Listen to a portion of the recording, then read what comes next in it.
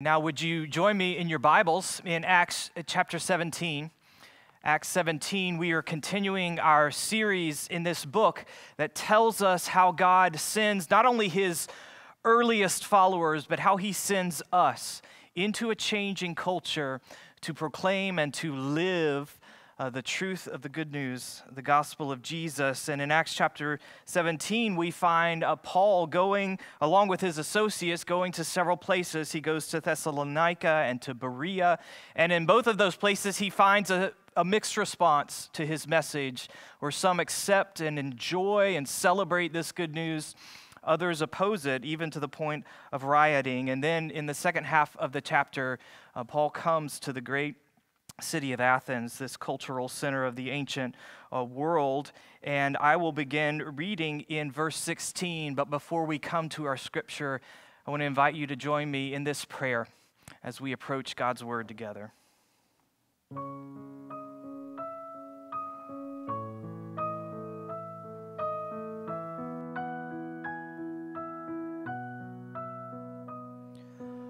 Open my eyes, and I shall see.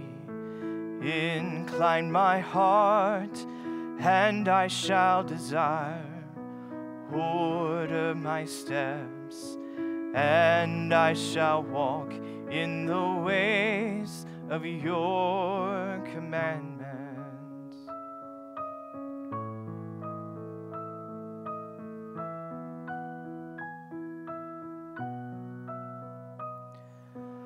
Open my eyes, and I shall see. Incline my heart, and I shall desire. Order my steps, and I shall walk in the ways of your commandments. Acts 17, verse 16. Hear now the word of the Lord. Now, while Paul was waiting for them at Athens, his spirit was provoked within him, as he saw that the city was full of idols. So he reasoned in the synagogue with the Jews and the devout persons, and in the marketplace every day with those who happened to be there. Some of the Epicurean and Stoic philosophers also conversed with him, and some said, "What does this babbler wish to say?" Others said, "He seems to be a preacher of foreign divinities," because he was preaching Jesus and the resurrection. And they took him and brought him to the Areopagus, saying, "May we know what this new teaching is that you are presenting. For you bring some strange things to our ears. We wish to know, therefore, what these things mean." Now all the Athenians and the foreigners who lived there would spend their time in nothing except telling or hearing something new. So Paul, standing in the midst of the Areopagus, said, "Men of Athens, I perceive that in every way you are very religious. For as I passed along and observed the objects of your worship, I found also an altar with this inscription, 'To the unknown God.' What therefore you worship as unknown, this I proclaim to you. The God who made the world and everything in it, being Lord of heaven and earth, does not live in temples made by man, nor is he served by human hands as though he needed anything, since he himself gives to all mankind life and breath and everything. And he made from one man every nation of mankind to live on all the face of the earth, having determined allotted periods and the boundaries of their dwelling place, that they should seek God and perhaps feel their way toward him and find him. Yet he is actually not far from each one of us. For in him we live and move and have our being, as even some of your own poets have said, for we are indeed his offspring. Being then God's offspring, we ought not to think that the divine being is like gold or silver or stone, an image formed by the art and imagination of man. The times of ignorance God overlooked, but now he commands all people everywhere to repent, because he has fixed a day on which he will judge the world in righteousness by a man whom he has appointed. And of this he has given assurance to all by raising him from the dead." Now when they heard of the resurrection of the dead, some mocked. But others said, "We will hear you again about this." So Paul went out from their midst, but some men joined him and believed, among whom also were Dionysius the Areopagite, and a woman named Damaris, and others with them. Let's pray. Father, help us now to trust that these words are from you, and because they are from you, they are words of life for us. Open our eyes and our ears and our hearts to receive what you say and to receive the work of your Spirit now and to be changed by him. We pray it all in Jesus' name. Amen. I think we are privileged to live in the age of Pixar movies. And one of my favorite, and in my opinion, one of the best of those movies is one of the early ones, the movie Ratatouille. And one of the reasons that I love that movie, one of the things that makes that movie great is the character of Anton Ego, the villainous restaurant critic who sneers at the motto that everyone can cook, who pans and downgrades Gusteau's restaurant and ruins his career as a chef. Anton Ego embodies elitism and snobbery and everything that we love to hate about critics. Because no one likes a critic, right? Well, that's a problem for us this morning. Because in our text, as Paul enters this cultural center of the ancient world, he enters kind of like Anton Ego. He enters as a critic. He finds much not to like, and he lets them know about it. And by the end of the passage, he is committing the worst modern sin there is. He has become judgmental. He's talking about judgment. And this pattern is not unique to this part of our passage. It is a pattern that happens again and again in the book of Acts. As the word about Jesus comes into a city, into a culture, into an individual life, it comes in part as a critic. The gospel challenges the cultural status quo. It confronts accepted ideas and beliefs and values and habits. So powerful is this critique that earlier in chapter 17, in the city of Thessalonica, the Christians there are accused of turning the world upside down. But no one likes a critic, right? So what do we do with this aspect of the gospel? I think we need to ask this morning, why should we listen? Why should we respond to the critical message of Paul and this gospel that he proclaims? And I want to bring that question to this text. And we'll find that we should listen to gospel criticism because it reveals a search and then redirects that search. So first of all, it reveals a search.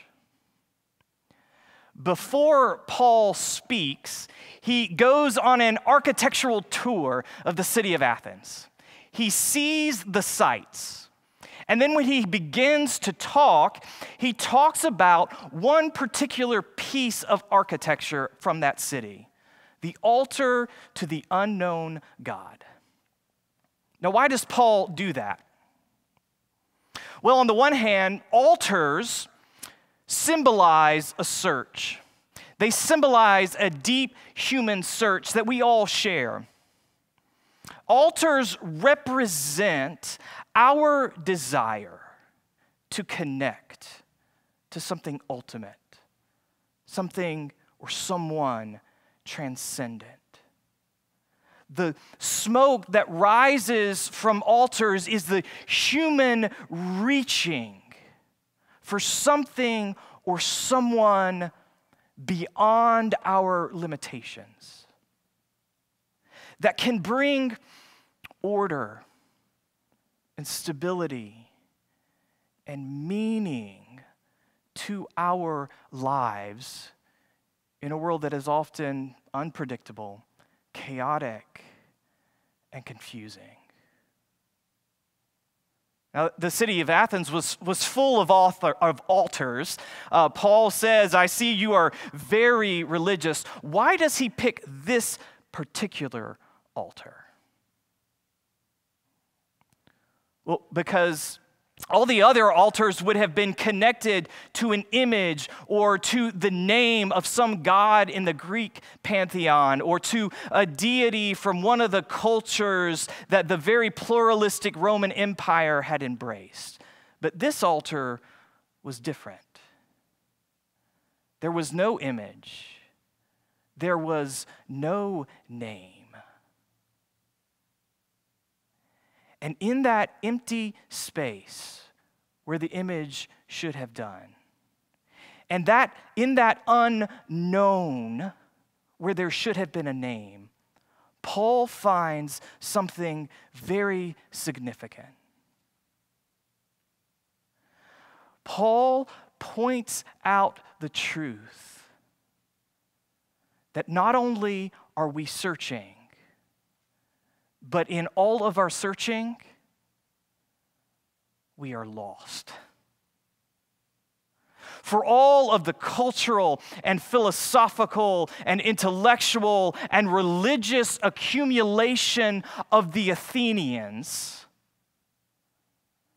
with apologies to Bono, they still hadn't found what they were looking for. That's what that altar to the unknown God represents.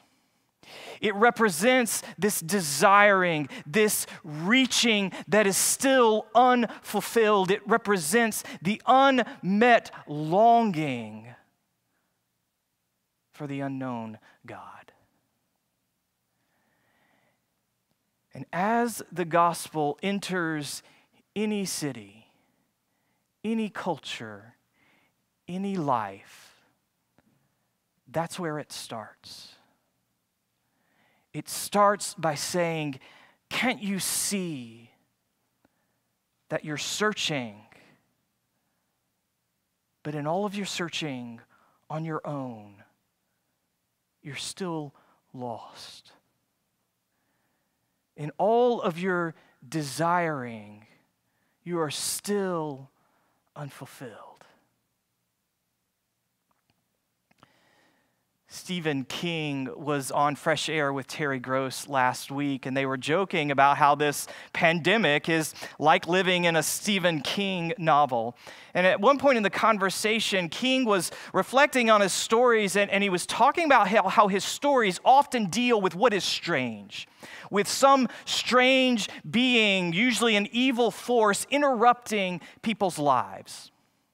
But he said, even with all this strangeness, he said, my stories still have a rationality to them because they have a plot.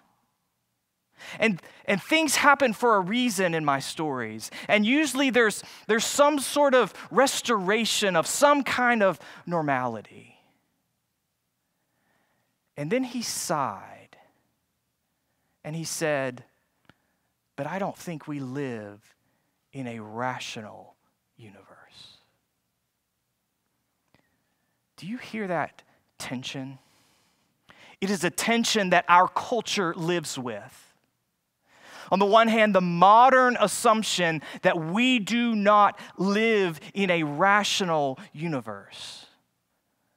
But on the other hand, authors like Stephen King still writing plots, still writing stories with a rationality to them, and we still read them, and we still watch them, and we still spend a lot of money doing so. Why? Well, because we want there to be a plot. We want to belong to a significant and meaningful narrative. And that tension is the smoke rising from the altar to the unknown God. And this is what gospel criticism wants us to see, wants us to know about ourselves and our family members and our neighbors and our coworkers.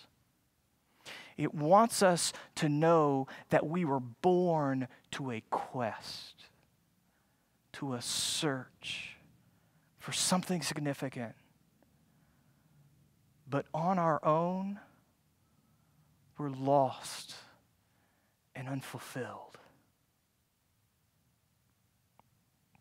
But I'm so glad that the gospel doesn't stop there. Paul doesn't just observe this search. He doesn't just notice this tension. He does something with it. Because gospel criticism not only reveals a search, it also redirects that search. Paul takes this tension, he takes this symbol, and he makes it part of a plot.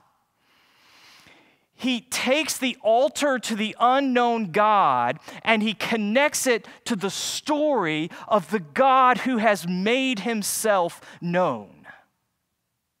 The God who has made himself known in creation. See, the reason you search is that you were made to be found. This is what Paul is saying. He is saying you were made to belong, to love and be loved by your unseen, transcendent Maker. You were created for that. And in verse 28, he draws from Greek literature like he had drawn from Greek architecture. And he says, you have a faint memory of that. You have an instinct towards that. Because even your poets have said, in him we live and move and have our being. We are his offspring.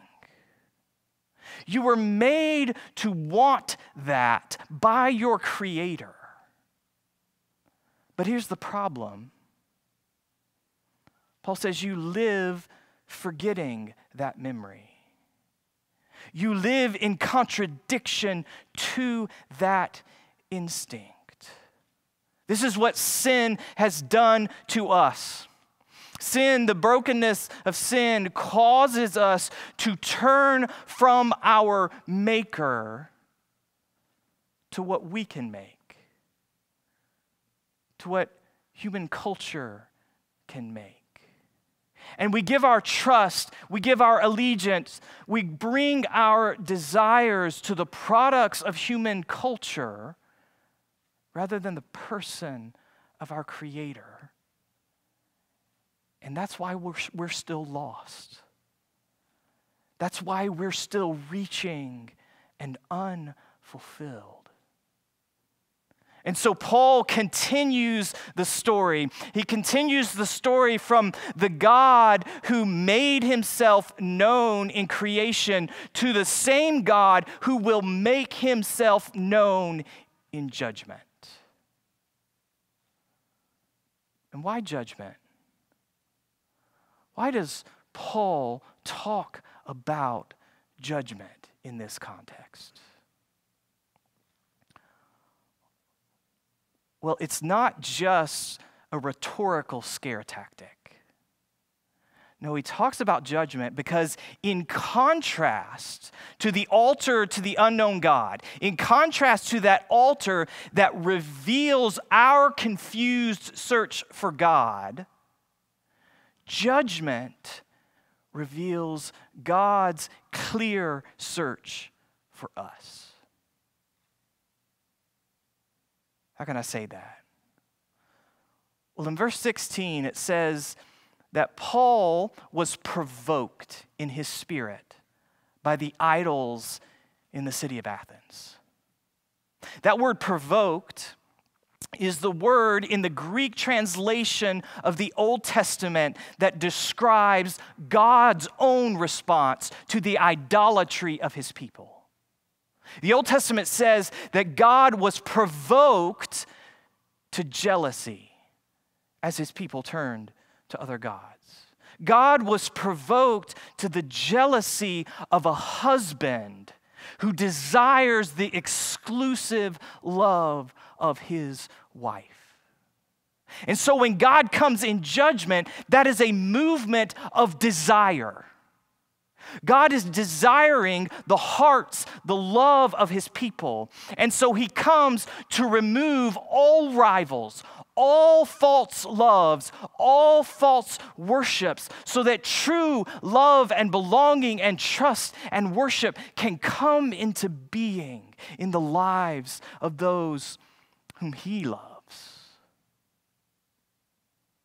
So see, this promised future judgment is God's definitive quest to reclaim and remake his creation and those made in his image.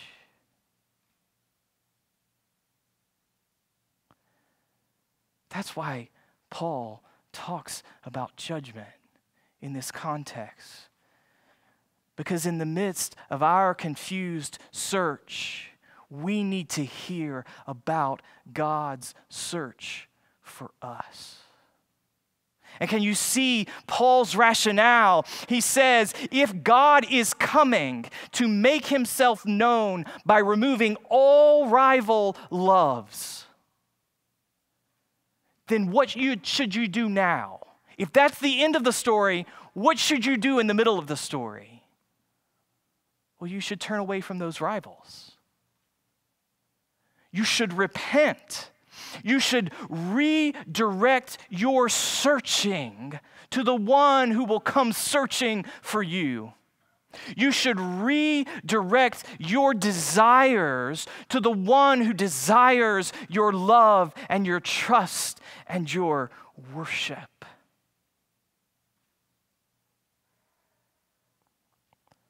But how do we know that this story that Paul tells isn't just a Stephen King novel?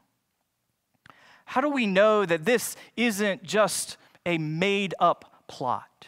And more importantly, why should we respond to this story in such a life-redefining way? Well, what did we say at the beginning of our service? What was our call to worship? Christ is risen. The Lord is risen indeed. Hallelujah. It is still Easter in the book of Acts. And it is the resurrection of Jesus that demonstrates, that gives us the assurance that this story is not only true, but it is good, it is beautiful, it is powerful, and it should utterly reorient our lives. See, in Jesus, God came searching for us. He came to seek and save those who are lost. In Jesus, the judge, that future judge, entered the courtroom and was judged on our behalf, suffered the curse of our idolatry.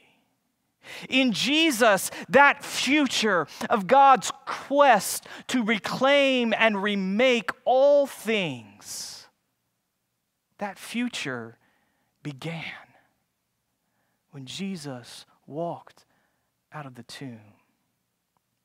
And it has begun in the lives of all who belong to him by faith.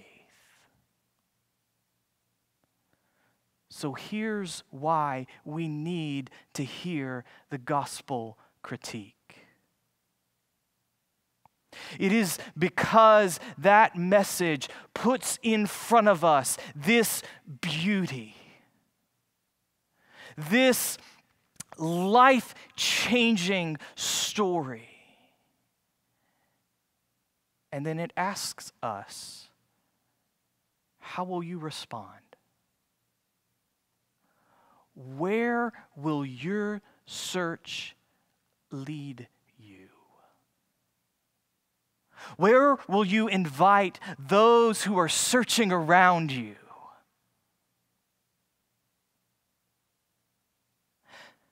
How or where do you reach in this unsettling time? Where do you reach for order, for meaning, for stability? Will you reach to the futility of what you can make, of what others can make? Or will you reach towards the one who's not only made you, but who died and rose to remake you? In the confusion of your search, will you let yourself be found by the love of the Father revealed in His Son, Jesus? One of the reasons I love the character of Anton Ego in the movie Ratatouille is that as a villain, he is not destroyed. He's not killed or defeated. No, as a villain, he's not destroyed, he is converted. He returns to the restaurant and the rat chef Remy serves him the traditional dish of ratatouille. And as the critic tastes the first bite of that meal, he is transported back to his childhood, where he experienced through that dish the comfort and love of his mother. And instead of writing a scathing review, he risked his career to write a rave, inviting all of Paris to the table of this unexpected chef. The Apostle Paul is a critic like that. He was converted by the taste of home, the transformative belonging to God, the God who had made Himself known in Jesus. And he looks at us, and he doesn't only point out the lostness of our searching. No, he invites us to be found at the table of grace, where we taste the life and love of our Father through Jesus. Who wouldn't love and listen to a critic like that? Let's pray. Father, would you help us to hear this criticism? Would you help us to hear the message of the gospel showing us our lostness, but then also showing us how we can be found? Would you bring us in our hunger, in our pain, in our desiring, and in our confusion to the table of your grace? Would you bring us by faith into this great story that you are telling, and help us to know your love, and then help us to respond with our trust, our worship, and our love for you. We pray it all in Jesus' name. Amen. Let's now respond to the truth of God's word, embracing the story that He tells and our place in it as we confess our faith using the Apostles' Creed. I believe in God the Father Almighty, maker of heaven and earth. I believe in Jesus Christ, His only Son, our Lord, who was conceived by the Holy Spirit, born of the Virgin Mary, suffered under Pontius Pilate, was crucified, dead, and was buried. He descended into hell. The third day He rose again from the dead. He ascended into heaven and is seated at the right hand of God the Father Almighty. From there he shall come to judge the living and the dead. I believe in the Holy Spirit, the Holy Catholic Church, the communion of saints, the forgiveness of sins, the resurrection of the body, and the life everlasting. Amen.